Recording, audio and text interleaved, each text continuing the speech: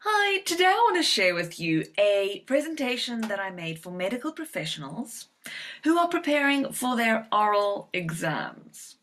Now, this is a very practical presentation. I've got some tools that I'm going to give you to up your speaking game. And the presentation is called Speaking Secrets. Let's get into it. Hello, presentation. Now, I want you to think, give me a number out of 10. You can put it in the comments below. How anxious do you get when you have to speak in front of an audience? The stakes are high. So let's say 10, you get extreme anxiety, 0, nothing at all. Leave it outside of the window. So tell me in the comments below, are you a 10? Are you an 8? Are you a 7? Where on the scale are you? Now I have a next question which you can add in there, and that is, where does anxiety, especially for speaking, manifest in your body? Do you get a lump in your throat? Do you get sweaty palms? Does your heart beat out of your body? Do you want to throw up? Where does it manifest in your body? Comment below. I feel you. We've all been there. Now, we don't need Google to tell us that 75% of people struggle with the fear of speaking in public. It's on different levels, from situation to situation, but we know, we can assume that there is a bit of a wobble we have. Now, the only thing with anxiety and fear is that it keeps us small, it closes us, it holds us back. And we want to progress forward in our examinations, in our relationships with people, in the way we connect. Now, some of you might think, but Ursula, I'm shy and I'm an introvert. This is hard for me. You don't understand. Well, actually, I do understand. Takes one to know one. And let me tell you this part. Some of the best speakers are introverts. One of my favorite speakers, Simon Sinek, a business thought leader, he's an introvert. And his success is the fact that he needs to apply himself so much more than anybody else. He needs to apply and really be intentional about delivering his speaking skills and having the tools to do that. So being an introvert, being shy, could be your superpower. Now, executive presence is when you are standing on that podium, when you're doing your oral examinations, or you are having an interaction with your patient. You want to be present. This reflects your authenticity. This is where confidence comes from. This is what makes you a magnet. People are just drawn into you. And Sylvia Ann Hewlett did a phenomenal study on executive presence where she found that there are 3 things at play here for executive presence. And this is what I've built my methodology on, the Coggram method, which is based on communication, gravitas, and image. And when we bring these 3 together, that brings confident speaker who has executive presence. And all 3 elements, they play together. So communication is how we speak. Gravitas is how we act. And image is how you appear. And we can go deep into every single one of them. But today we're going to touch on communication. How you speak. Now, what is the power source of your voice? Where does voice come from? Is it your voice box, your vocal folds? Think about the air that passes through the vocal folds that causes it to vibrate. So go back to your power source, and that is breath. And here you want to bring in diaphragmatic breathing. Now, people don't breathe. We use 1/3 of our lung capacity. 1/3. And when you get anxious, you use even less. So you really want to become conscious and intentional about your breathing. Breathe into your diaphragm here, into your stomach, into the back of your rib cage. If you're a yogi or do Pilates, you'll know how to access this. Otherwise, we need to do some breathing exercises. I want to introduce you to the King technique. This is Imagine a king walking into a room. What is his breathing pattern like? His breathing is slow and controlled. Imagine a teenager who's nervous. It's short, pedantic, nervous energy breathing. So get into your deep diaphragmatic breathing, and this will give your voice more power. It will give your brain oxygen, and it will calm down your nervous system. The triple threat. Bring in your vocal variety. Play. I want you today to send a voice note to somebody and see how much vocal variety you can bring in. What is vocal variety? It's your volume. Are we going to go loud? Are we going to go soft? Are we going to speak really slowly and then speed it up quick? So here we can just play. Send a voice note today and see how much vocal variety you can have.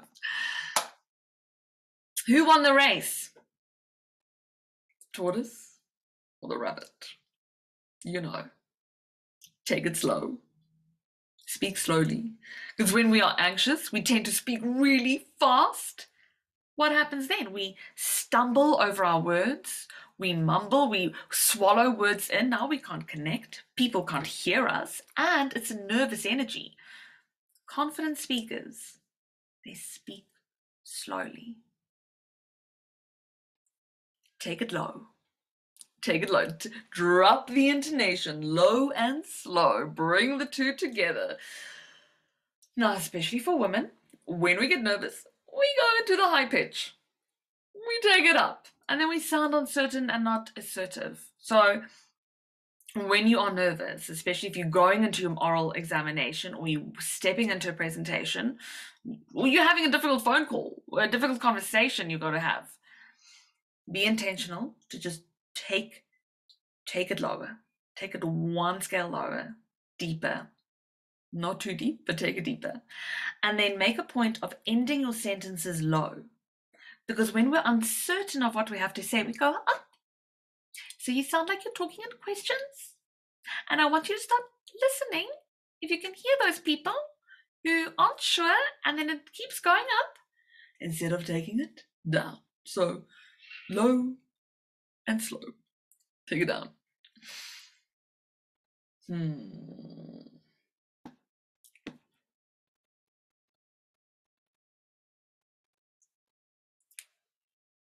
See what I did there?